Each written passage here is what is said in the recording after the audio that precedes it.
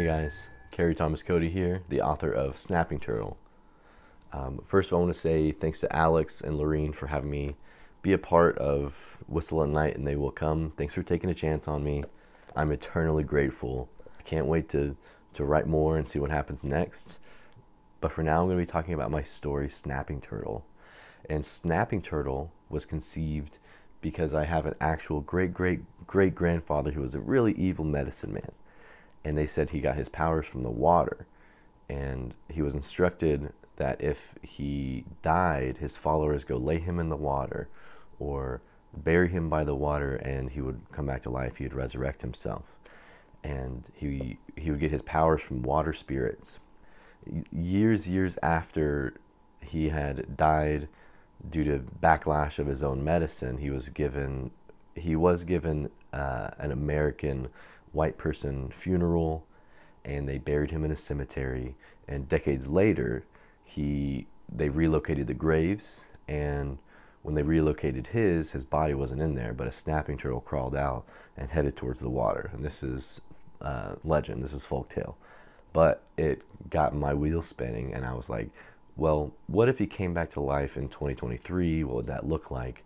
And so Snapping Turtle tells a story about two brothers who are delinquents. They're always trying to get rich quick however they can, and in this story they're grave robbing, and unfortunately they rob the wrong grave, and this entity starts to haunt them, and you can kind of guess what happens next, but I'm going to read a couple paragraphs.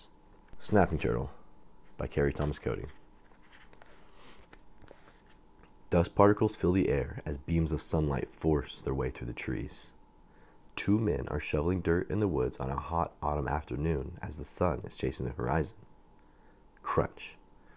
The shovel stabbed the earth, moving it little by little. "Do you really think there's anything in this grave worth all this work?"